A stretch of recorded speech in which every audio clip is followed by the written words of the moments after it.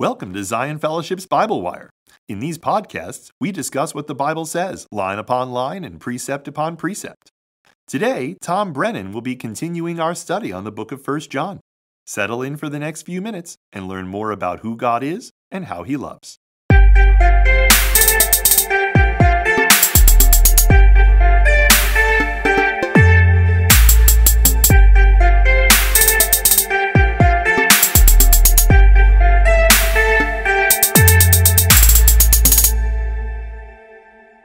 Okay, welcome back. We have been going through the epistle of 1 John, the letter of 1 John, and right now we are in chapter 2, moving into the area of 3, but we're going to go back and we're going to backtrack just a moment just to give a little bit of continuity between the last lesson where we were talking about a church split that was going on here in this congregation that, or congregations that John is addressing right here. And we're talking about Paul and Barnabas, how there was a church split that went on. And I'm bringing this in as an illustration right now. It's not actually talked about in 1 John specifically, but I'm using it to illustrate how believers need to be careful about when they divide and how they divide. So what happened is Paul and Barnabas had a great contention, and they actually got into this disagreement over John Mark, who later wrote the Gospel of Mark. And so anyway, Paul and Barnabas, they split asunder one from another, the King James says. And so this tells us that even godly, powerful men can end up dividing from each other. It is not new. This can happen. We can have legitimate differences of opinion. Now, please notice that Paul never goes off and says, Barnabas is a liar and an antichrist. And we don't hear of Barnabas calling Paul a liar and an antichrist. They may have had some other, less than complimentary things to say, but they do not call them heretics. They don't go there with it. And that's a very important distinction to make. Maturity means we can understand if somebody has a different take on something. So here's one of the beautiful things. Paul and Barnabas were reconciled later. You can see this in Scripture. In 60 A.D., when Paul was in prison in Caesarea, he ended his letter to the church in Colossae near Ephesus. My fellow prisoner Aristarchus sends you his greetings, as does Mark, the cousin of Barnabas. So he's mentioning him right now, saying, okay, Mark's actually okay now. I like Mark.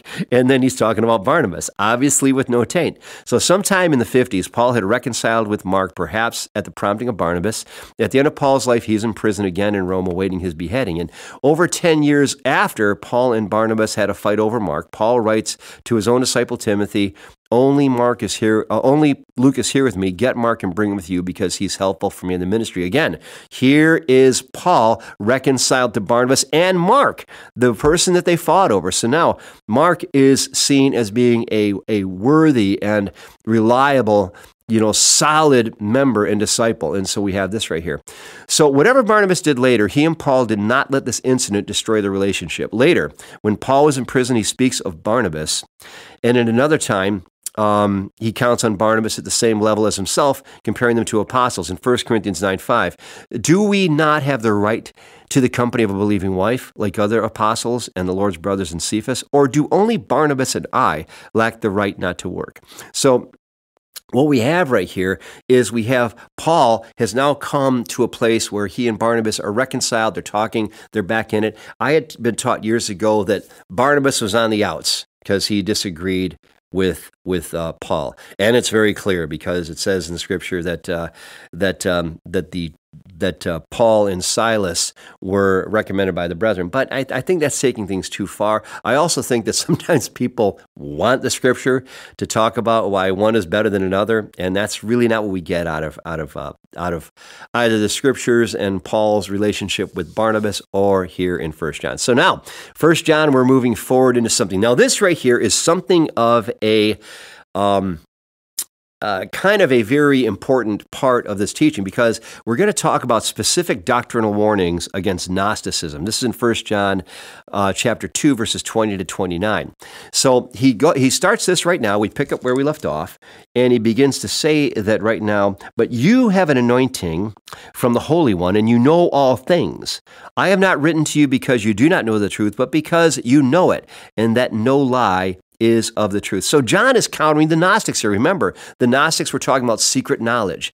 The Gnostics were talking about having some kind of one-upmanship, so to speak. So John is countering it. He's saying that you guys have an anointing from the Holy One, and you know all things. So forget this Gnosticism. You know all things. You don't need the secret knowledge. Here he's being kind of in your face to the Gnostics who claim this secret knowledge.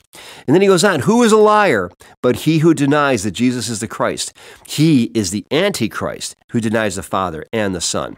Whoever denies the Son does not have the Father either. He who acknowledges the Son has the Father also. So now he is specifically opposing the Gnostics' core beliefs, and we're going to unpack this in a moment here. Let's go on. Therefore, let that abide in you, which you heard from the beginning. If what you heard from the beginning abides in you, you also will abide in the Son and in the Father. And this is the promise that he has promised us, eternal life. So he's saying, don't be diverted from the path God has laid out for you. Don't listen to trendy new boutique ideas about Christ. Cling to what you have heard, the ancient past. So it's this appeal to remember what you were taught. Don't let it go. There's going to come people who will have very sugary words that will tickle your ears. He says, don't listen to that. And then he goes on. These things I've written to you concerning those who try to deceive you, but the anointing which you have received from him abides in you, and you do not need that anyone teach you, but as the same anointing teaches you concerning all things, and is true and is not a lie, and just as it is taught you, you will abide in him. So he appeals now to the anointing that they received. Don't be led away by fancy arguments. Don't listen to these Gnostics saying that they've got this cool new idea. Remember that the power of God led you all to repentance, and the wonders you've seen in Jesus' name, his resurrection bodily, what I've told you about Jesus rising from the dead bodily. Because remember, John was there and he saw it. And he's saying, don't listen to these people who said Jesus didn't have a body, because that's part of the error. So we're going to do a brief overview of the Gnostics' errors. And so I want to just kind of compare this right now because, again, I like these Lord of the Rings references. I think I might have said this before, but we have Gandalf at the Mines of Moria. And he reads this sign over the door, and the sign says in Elvish, "Speak, friend, and enter." And he thinks he's got it, so he just says something and nothing happens. Another password, nothing happens, goes on and on and on. And so what happens right here is this is actually Gandalf kind of falling into this whole thing that there had to be a secret knowledge. There had to be the secret knowledge. And actually, it was much more basic. It was like the Elvish word was friend, melon. And he had to say, speak, friend, and enter, and he gets in. So anyway, just kind of throwing that out because I love Lord of the Rings. But we'll move on now to Gnosticism, which was influenced by such philosophers as Plato, and it advocated a dualism, asserting that matter was inherently evil and the spirit was good. As a result of this, these false teachers, although attributing some form of deity to Christ, denied his true humanity to preserve him from evil. It also claimed elevated knowledge, a higher truth known only to those in on the deep things. Only the initiated had the mystical knowledge of truth that was higher even than the Scripture. So we're starting to pick up why John was so strong about this. So Gnosticism is essentially spirit's good and matter is evil. Now, instead of divine revelation standing as the judge here over man's ideas are judging God's revelation. So the heresy featured two basic forms. First, some physical reality of Jesus by reminding his readers that he was an eyewitness to something wrong here in what I wrote here. But the first thing what he's saying right here is John is saying, I saw this. I know that Jesus was here. So this whole thought, this denial that Jesus had a physical body is just wrong. And so he's completely coming against that right now. And so according to early tradition, Irenaeus, another form of this heresy, which John attacked, was led by a man named Cerinthus, who contended that Christ's spirit descended on the human Jesus at his baptism, but left him just before his crucifixion. So John wrote that the Jesus who was baptized at the beginning of his ministry was the same person who was crucified on the cross. So there was all this tricky kind of, picky theology that starts to come out right here. And they're giving a Christology, the Gnostics were, that just wasn't consistent with the revelation that Jesus truly was 100% God, 100% man, and came and walked on this planet. So these heretical views, they destroy the true humanity of Jesus, but also the atonement for Jesus must not only have been truly God, but also truly human and physically real man who was actually sacrificed and died upon upon the cross in order to be the acceptable substitutionary sacrifice for sin. In Hebrews, we have that whole thought that we do not have a high priest that cannot be touched with the feeling of our infirmities, but was in all points tempted like as we are, yet without sin. And so Jesus came, and instead of offering the blood of animals, offered his own blood. And that is what has sanctified us and brought us into the Holy of Holies, which we can enjoy today. The Gnostic idea that matter was evil and only spirit was good led to this idea that either the body should be treated harshly, a form of asceticism, so essentially like monks who would self-flagellate and freeze themselves and not eat anything and fast, or they would say that sin committed in the body had no connection or effect on one's spirit, and this led some, especially John's opponents, to conclude that sin committed in the physical body did not matter. Absolute indulgence in immorality was permissible. One could deny sin even existed and disregard God's law. So John emphasized the need for obedience to God's laws, for he defined the true love of God as obedience to his commandments. So now we're seeing why this is kind of tying together and why John is trumpeting this point that he says, the proof of whether we love God or whether we actually are believers or not is going to be shown by loving people. A lack of love for fellow believers characterizes false teachers, especially as they separated their deceived followers from the fellowship of those who remained faithful to apostolic teaching, leading John to reply that such separation outwardly manifested that those who followed false teachers lacked genuine salvation.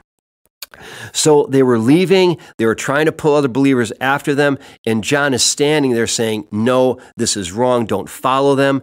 And then John, gently and lovingly, but with unquestionable apostolic authority, sends this letter to the churches to his sphere of influence to stem this spreading plague of false doctrine. So, and then we have at the end here, at the end of this right here in chapter 2, John goes on here saying, and now little children abide in him, that when he appears, we may have confidence and not be ashamed before him at his coming. If you know that he is righteous, you know that everyone who practices righteousness is born of him. So a proper belief in Jesus produces obedience to his commands.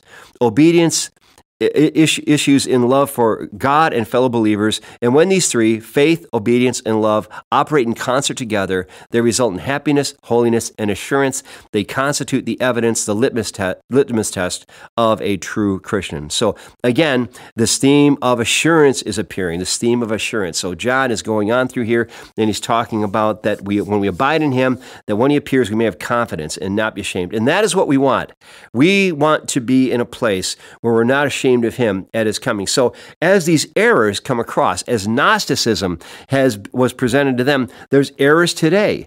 There's errors that are out there. People are saying a lot of things. There is, I'm not going to name anything in particular right now, but there are a lot of things that are getting us away from biblical Christianity and causing there to be a dilution and actually a substitution of the world's knowledge in place of scriptural knowledge. And that's something that church has to stand against. And that is something that we as believers need to also stand against. So that is all I have for today. And this part right here, we're going to pick up in 1 John 3 next time. This has been great. Thanks so much for being here. And we will continue this next time. So again, thanks for listening. We have reached the end of today's Bible Wire podcast. If you'd like more information about our church, or if you'd like more resources related to this podcast, you can find us online at www.zionfellowship.net. We're also available on social media. Look for Zion Fellowship. Thank you for joining us today on Bible Wire.